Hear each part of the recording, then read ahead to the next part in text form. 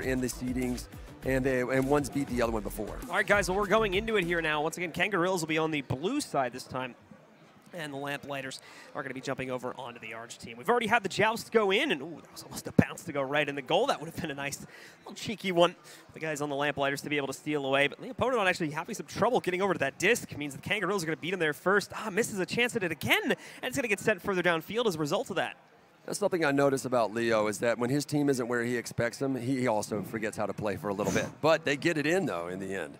Yeah, we can see Noob Fodder trying to launch back there to try to stop it. He almost got there in time. I think he was just a couple inches short. And as a result of that, well, the Kangorillaz are going to start it off very dominantly with a three-pointer right off the bat. Sealable bag, team captain, actually driving it home right there. Let him know. It's like, hey, I've come to play. If you've not come to play, you might as well go home. Into the second volley, and it's going to be the Lamplighters this time to start off with extra possession over on their side of the arena. And you see Noob there going inverted as the North American teams think that you always need an inverted player on your team.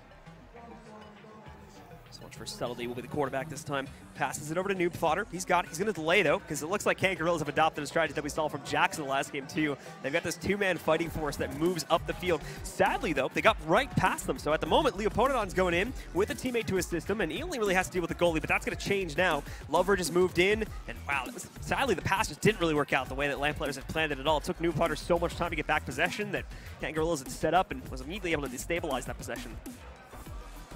Yep, they're going to fight it out here, though. The scrum doesn't pay off, and it ends up with a nice clear, but still cleared down to one of those corners. Something I said before, you might as well just camp out in one of those bottom corners because that's where the disc ends up more often than it doesn't. Again, the action moving in the Kangorillaz. Send things further downfield. The Lamplighters will pick it up once again, sending it right back into Kangorillaz territory here.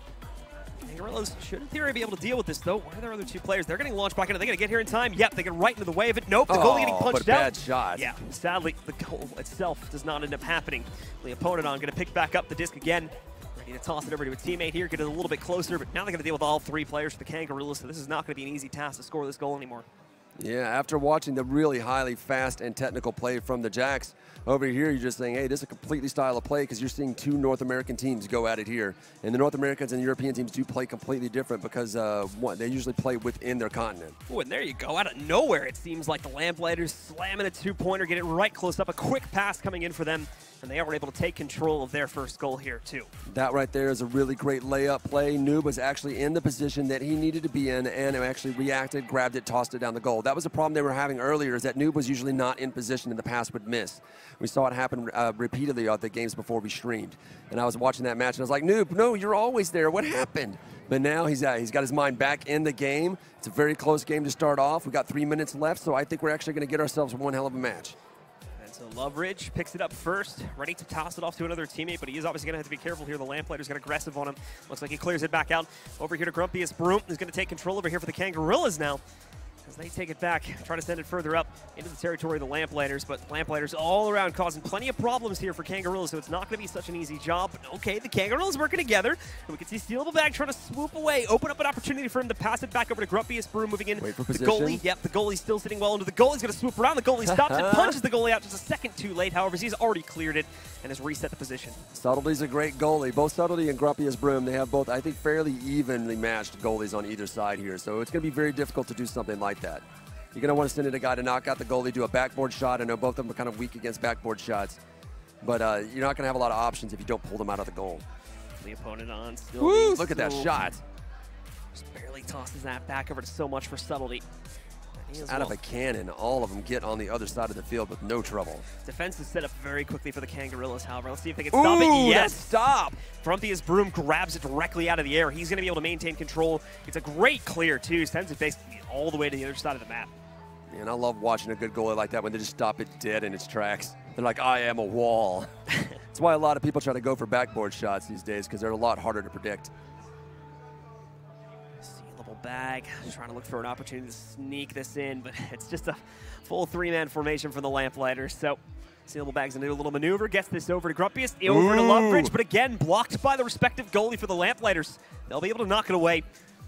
So much for Subtlety doing his job, but now he is out of position. If they retain control, he's got to back up, and he's going to do so. Loveridge tossing it back down again.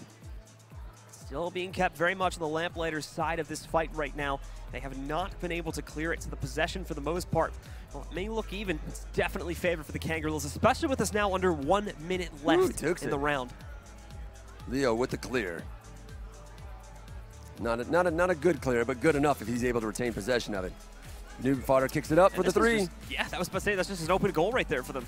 So they're going to walk that right in, and all of a sudden, the Lamplighters get themselves a pretty massive advantage here. Moving up, now up by 3 points over the Kangorillaz, and they only have 48 seconds to respond with a goal of their own. Yeah, they might actually take this first round. Lamplighters looking good. Voting on the cool guy seems like it might work out for me this time.